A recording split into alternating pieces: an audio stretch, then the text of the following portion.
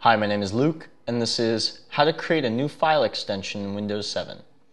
You can't create new file extensions. What you'd like to do is change or modify a current file extension to a different one, an already existing file extension. The way you can do that is by right-clicking and renaming a file.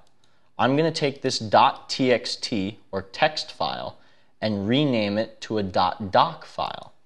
These are both text formats, and they should be able to open in any text reading program. .txt, when I rename, I'm going to put it as .doc. Windows will ask for confirmation before you do this, and it will also notify you that if you change the file extension, you may damage the file irreparably. This is true. If I try to rename a text file to an image file, it won't work. If I try to rename it as a PDF, it won't work. But in our case, since we're going from text to text, it hopefully should work.